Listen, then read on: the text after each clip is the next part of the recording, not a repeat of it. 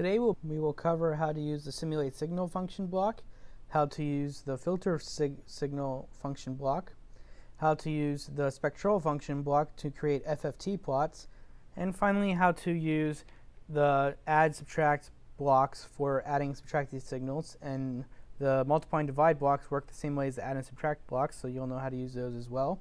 And finally we'll create controls for the simulate signal, the filtering, so that you can control those in the front panel. So we'll go ahead and open up LabView.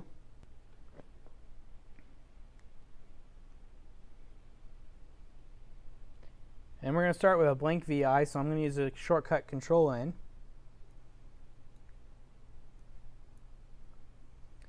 And to insert a simulate signal function, you right click on the block diagram, go to Express, Input, Simulate Signal. When you put in a simulate signal, you can choose the type of signal shown here. You can choose a square, sine, triangle, sawtooth, or DC. You can choose the frequency, the phase, the offset, and the amplitude. You can also add noise, such as uniform white noise and some other noise types. You can play around with that, but at the moment we're not going to use it. Then you can choose your type of sampling. So you can simulate acquisition timing. You can run as fast as possible. Then you can also choose how your time is going to be doing relative to start of measurement. If you do absolute date and time, then it'll say the date and time at which you started and stopped. And then you can just leave the reset signal as use continuous generation and use signal type name. We can uncheck the signal type name and type the name that we would like to have. So I'm going to call it signal number 1. Once you're done with that, you hit OK. And you notice that the output says signal number 1. I'm going to create a graph by right-clicking, create graph indicator. And you notice that it created a graph on our front panel for that signal. And then I'm going to hit run. And you can see your signal there. Now it looks kind of choppy, so let's increase the samples per second. So I'm going to increase this to 5,000, let's say, or well, let's increase it to 10,000. That way we know for sure we're satisfying the criteria of sampling greater than what we need to for the signal that we put in. And I want to see this signal in a better range, over a better range. So I'll turn off auto scaling, and since it's such a high frequency signal, 300 Hertz, I'm going to try and change the range so I can see the signal itself. So 0.02 gives me a pretty good view of how the signal looks. Now I want to create controls for this simulate signal, and I'm not going to expand it this time like I did previously. I'm just going to go to the little triangles. I'm going to create a control for offset. I'm going to create a control for frequency. Create a control for amplitude. And I'm going to create a control for phase. So now I can change the frequency, offset, and amplitude. So I'm going to change the offset to 0.5, and let's see what happens. And you notice that it shifted the whole thing up. So I'm going to go ahead and change it back to 0. And just hit run again.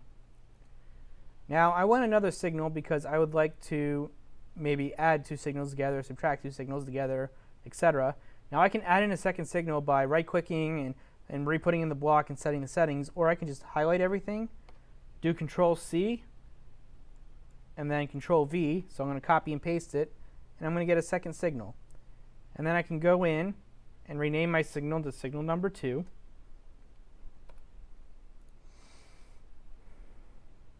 And then I can see on my front panel my second signal. I'm going to go ahead and relabel this to signal number 2 like the other one, so I can clearly see what's going on here. And I'm going to move my controls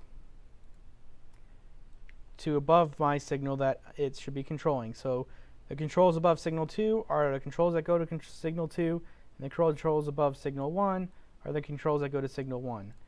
And now I can change the frequency of signal 2 to, let's say, 500 Hertz, and then hit run.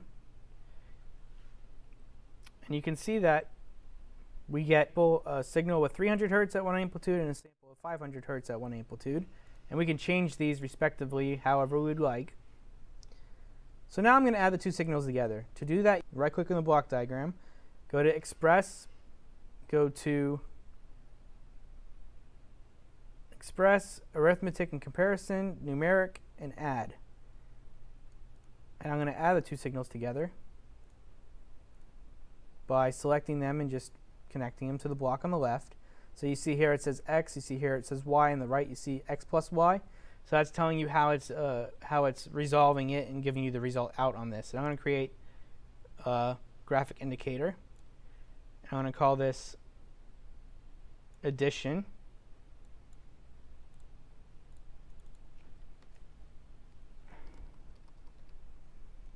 And then say I want to subtract the signals too and display it at the same time so I know how to subtract them. I'm going to go ahead and right click, go back to the Arithmetic and Comparison, Numeric, and Subtraction, and I'm going to add a subtraction one in. And if you notice here it says X, Y, X minus Y, so it's going to take whatever's here at X and subtract out Y and give you the result. So I'm going to connect the X first, which I'll use as signal 1, and then I'm going to connect the Y, which I'll use as signal 2. And I'm going to create a graph to graph it on. And I'm going to call it subtraction.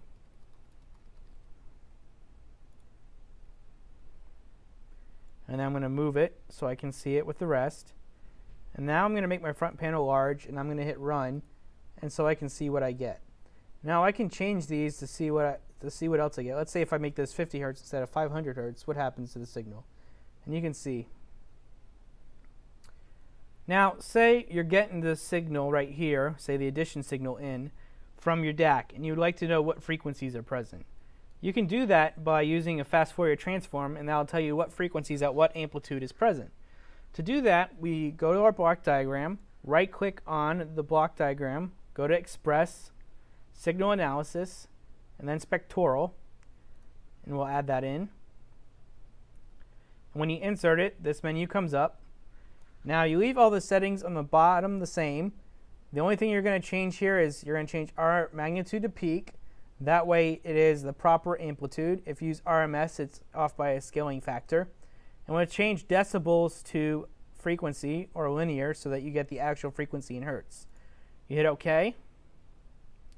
Then you connect your signal to what you'd like. So let's say the addition signal and see what we get.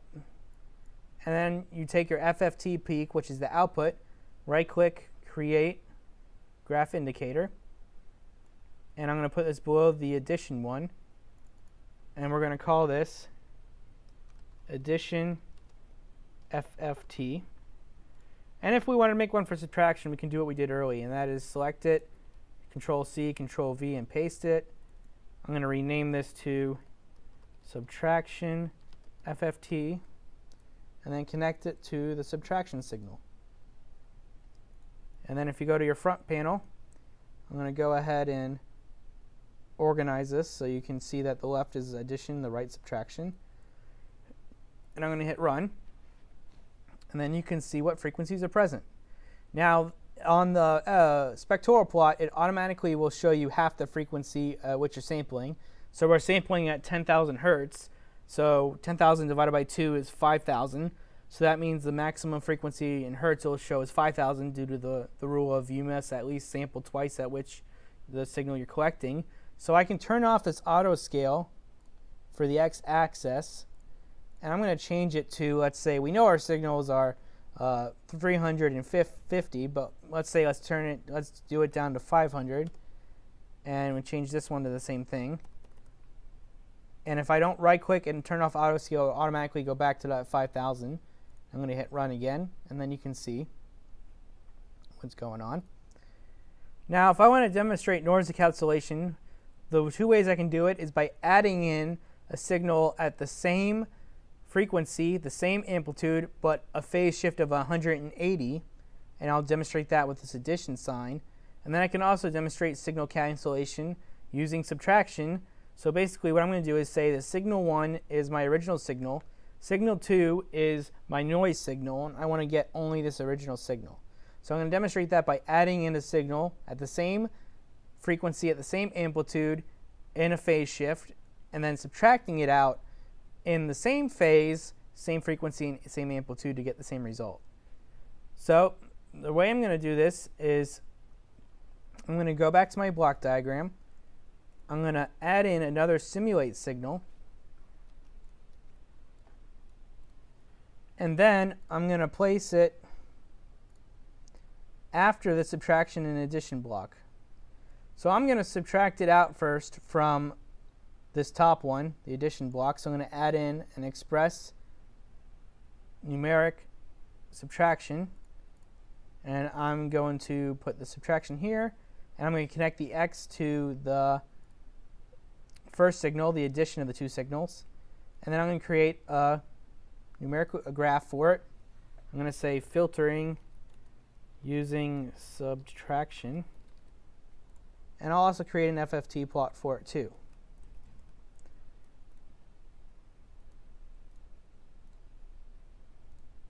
And I'm going to call this FFT plot subtraction FFT, subtraction filtering FFT.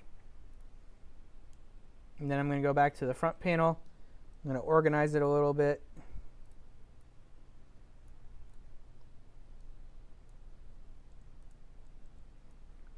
And then move my controls for my subtraction signal to here. So here is where I'm going to control the filtering in a sense, and I want to filter out this signal number 2.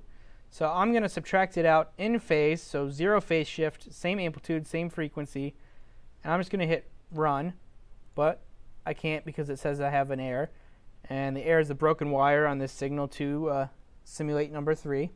Now I'm going to control B to get rid of it, go back to the front panel using control E, and now I'm going to hit run.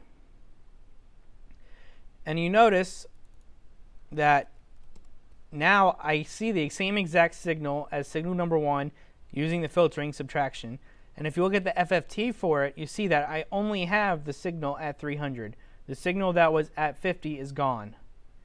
So now I'm going to demonstrate the same thing by deleting the subtraction block here and adding an addition block. So I'll put in an addition block now. And I'm going to leave the names the same. Well, I should probably change them. I'm going to change it from subtraction to addition. And then I'm going to change this one from subtraction to addition. And go back to my front panel using control E. And now add in, I'm going to add a frequency of 50 hertz at 1 amp, add a phase by 180, and hit run. And you notice it does the same thing as subtracting out the signal at the same phase, same amplitude. Now if I change the phase to 90 and I hit run, you notice that it's still there. If I put 0 and hit run, you notice it's there as well. And you can see that the amplitude doubled from the original, and that's because this frequency and my filtering frequency are adding with each other to double the amplitude. So I have to make sure that I add it out of phase by 180 to cancel the wave out. Now there's one last way to do that, and that's by using the filtering block in the VI, and that is you do this by right-clicking on the block diagram, express, signal analysis, filter, and you can insert that. And what a low-pass filter means is that anything below this cutoff frequency here will go through. High-pass means anything above this cutoff frequency will go through. Bandpass means anything between the low cutoff and the high cutoff will go through. Bandstop means anything between the low cutoff and the high cutoff will not go through. It will filter it out. And then smoothing is kind of like an averaging function. A high-pass filter, because I want to cut off everything below this cutoff frequency. So I'm going to cut off at, say, like 150 and hit OK. And now I'm going to create a graphic indicator. And I'm going to put this to the addition signal. And I'm also going to put in an FFT for it so we see that it actually filters it. So I'm going to connect the FFT to the filtered signal. And I'm going to call this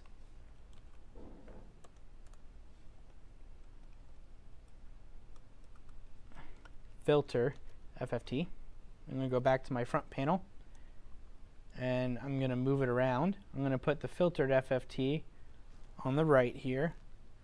next to all that. And then I'm going to put the filtered signal next to the filtering using subtraction.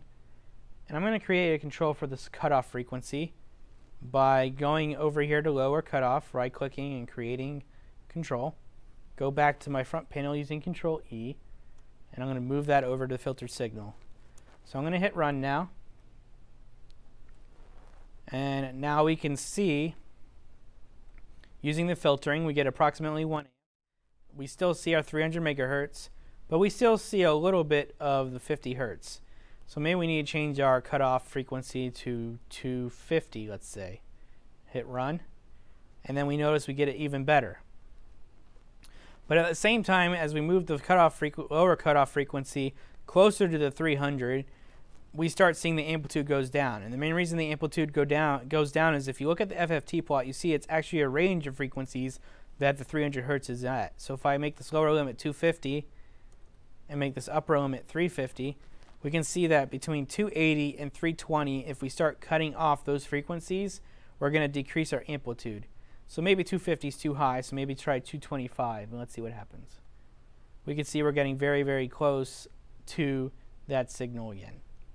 So this is how you use the filtering block, the spectral block to create a FFT, the simulate signal blocks, add and subtract, multiply and divide, and that is it. So if you wanted to save this, just hit save. I'm not going to save it, so I'm just going to close out, and then close out my LabView one last time, and that is it.